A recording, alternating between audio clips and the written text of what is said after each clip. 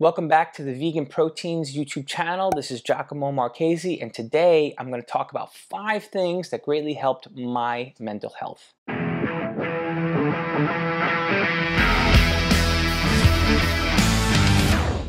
The first thing, meditation.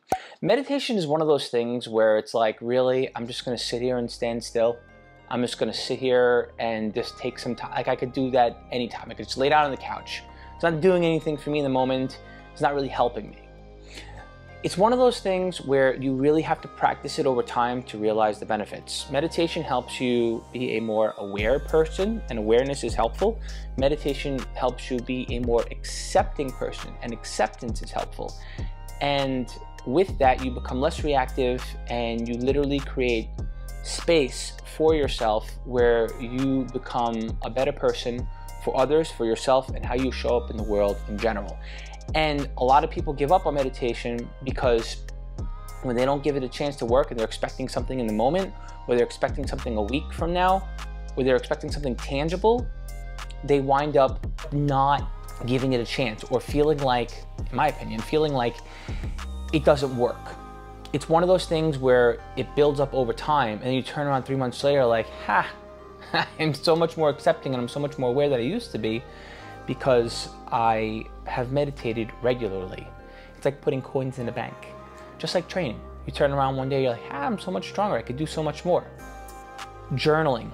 And I don't just mean journaling, hi, today was my day, I did this, I was a little annoyed at that, and I'm gonna go to bed. It's not just journaling per se, as far as like how your day has gone, or this or that. It's journaling with intention. For me, when I journal my emotions out specifically, I think of a couple of different primary emotions, both negative ones and positive ones. And I lump them up together in my head, and then I start journaling. Sometimes I literally use those words. I'll make it an intention. You use a word like disgust, or use a word like excited, or use a word like sad. Like, I will literally force myself to use feeling words inside of my journaling process. I'll write them out, as opposed to just journaling randomly. It's with intention.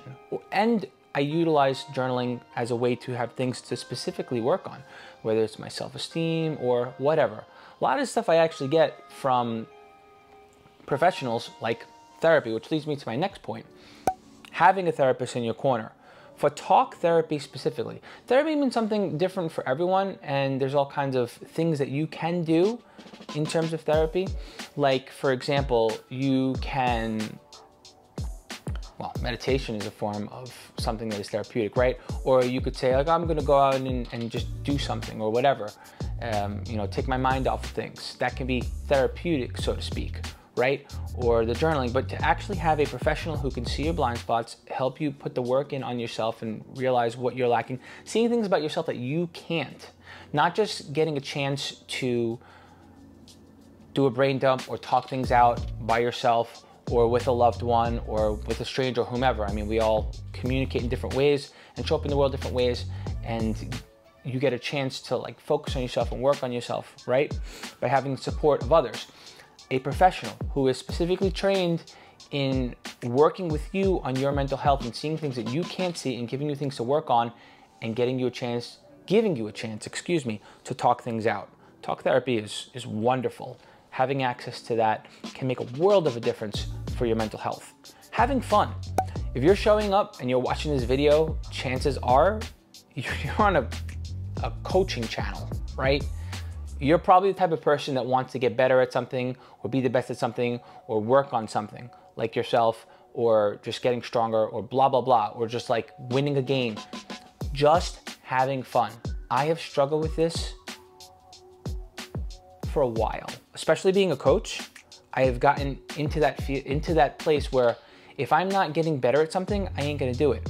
Even if it's a hobby, if I'm not improving or gaining a skill, I'm not gonna do it. When I say just having fun, I literally mean just having fun. Not a hobby, not something I want to gain like a skill in something. I mean, literally just enjoying life.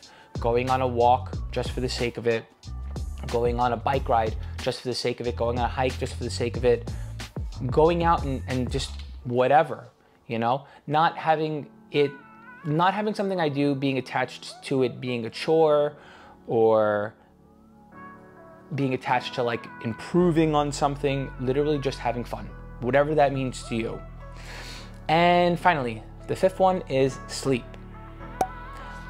Sleeping more and improving your quality of sleep. There's all kinds of things that you can do. Don't have caffeine after 2 p.m., sleep in a cool, dark room, try ambient noise or something like a sound machine, aromatherapy, throwing some lavender on your pillow, these kinds of things. And there's so many more. I mean, I could rattle off a list, but just maybe Google or like look up or think about things that you already know you can do to improve your sleep hygiene. Making sure you have enough time, set aside enough time for sleep. Have your sleep cycle be routine, going to bed at a similar time every night, waking up at a similar time every morning, and squeezing in sleep when you can. Not using sleep as a way to improve your mental health by just trying to sleep too much or just sleeping whenever and however you can, but just focusing on quality sleep hygiene. It can make a world of a difference for how you're able to focus. It improves your mood and it improves your mental health in general. These are 5 things that greatly helped my mental health. We not only obviously talk about how to eat right and how to train hard, we also like focusing on mental health, because just like learning how to eat right and eating well, and just like training, you don't just get those things.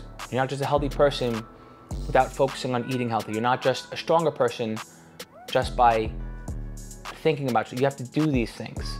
Mental health is one of those things that it's not given. It's not a given, it's earned. And there are things that you can do to help improve your mental health. These are 5 things that work for me. Hope you enjoyed the episode. Hit the like button, hit the subscribe button, throw some comments down below. Let us know what you want us to talk about, and we'll catch you on the next episode.